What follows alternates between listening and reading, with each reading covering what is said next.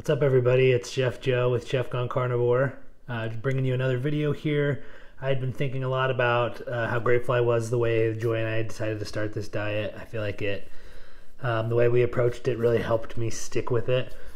I've had varying degrees of success with diets in the past. I feel like this one we've been doing for a while. 6 months is how long we've been doing it.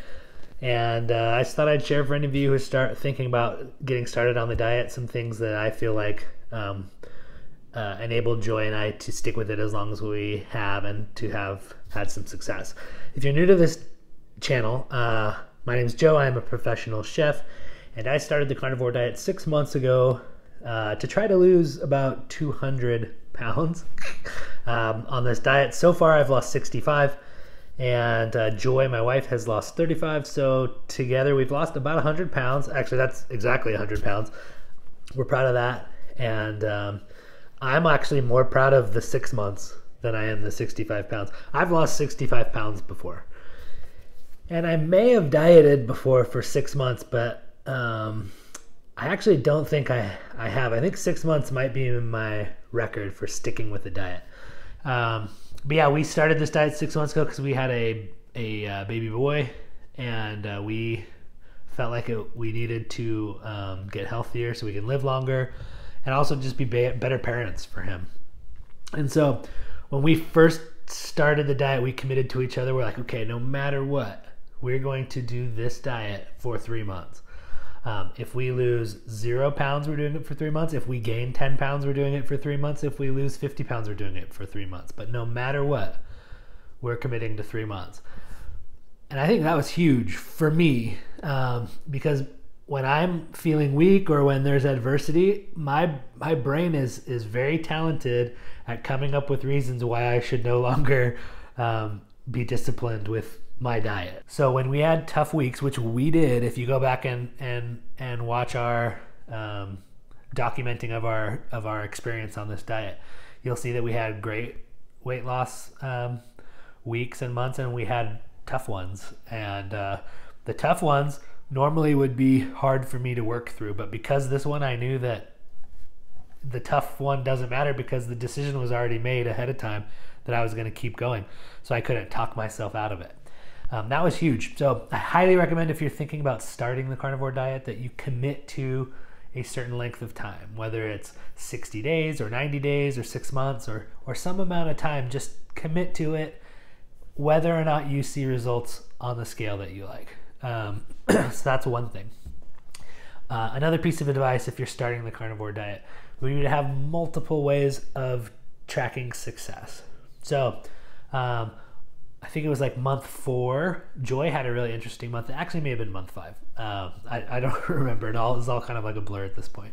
But she had a month where she had her lowest weight loss month, but her highest measurement month. So we not only track our weight, we also track our measurements. So we measure like our waist, our legs, our chest, our arms, our stomach, several different body parts. And then we can see if we're getting smaller or not. And she had 1 month where her weight was the lowest she had, but her measurements were the highest. And it was the same month. So if she hadn't been tracking measurements as well, it would have seemed like a really bad month, or like one that seemed kind of like a failure. But it was actually her biggest success. And then also tracking non-weight related things is great as well. To be able to see that there are ways that the diet is helping, even if it's not necessarily showing up on the weight on the scale every time. So that's really nice. Like for me, after 65 pounds, there are a lot of things that are better about my life. Sleep, energy, things like that. So have several ways of tracking success, not just the scale, because sometimes the scale doesn't paint the whole picture. And sometimes we can kind of get obsessed about one aspect of health. And a third piece of advice I would give is to plan ahead and be prepared. So just have an idea of what you'll be eating on what day. Make sure you've purchased the items or thought them out if they're in your freezer, and that you've put aside time to actually cook the meat. So if I know that on Monday, Tuesday, and Wednesday we'll be eating ribeyes, then on Monday afternoon, I know at 3 p.m. from 3 to 4, I'm going to be cooking 3 days worth of ribeyes.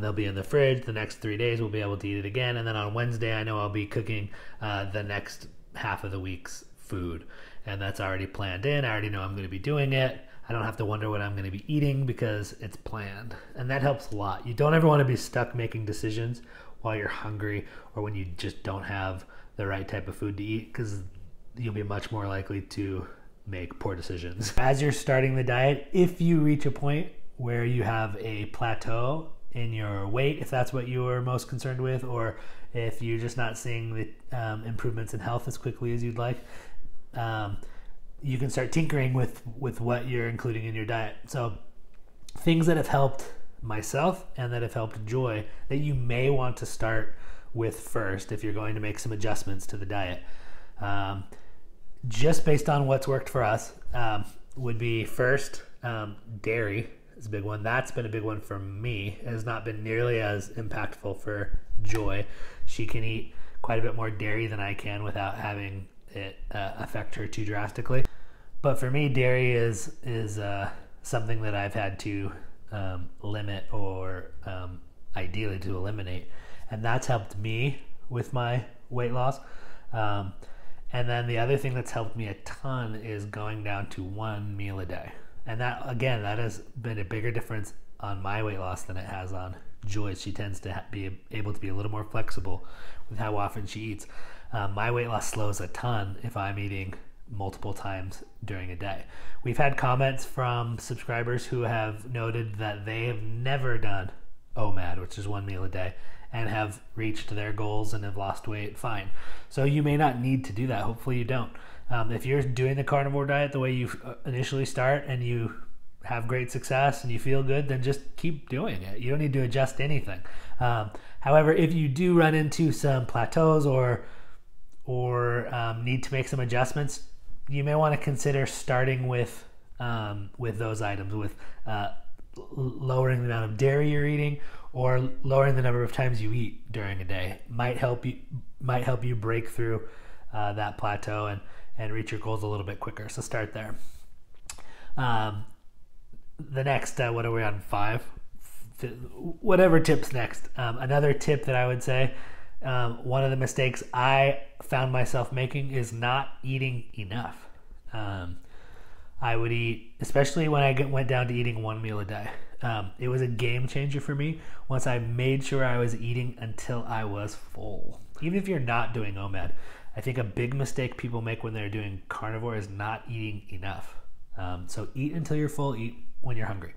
And then the other thing is not eating enough fat. So especially for Joy, this has made a huge difference for her.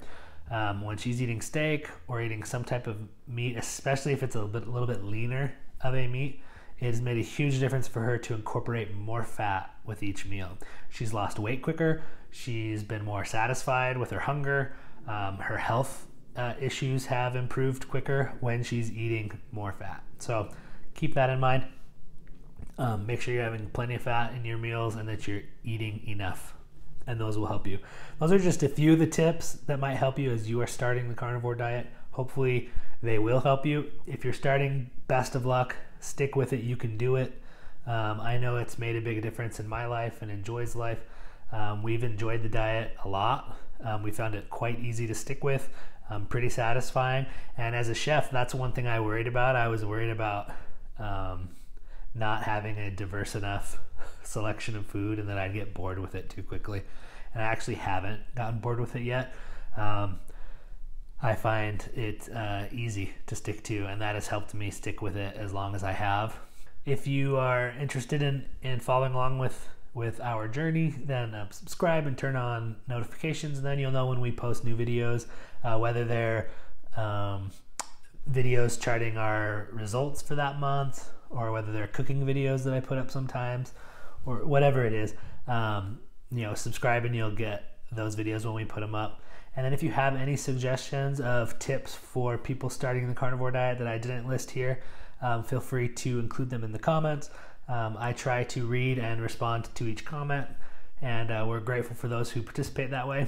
But anyways, if you are starting the carnivore diet, best of luck. Keep at it, and till next time.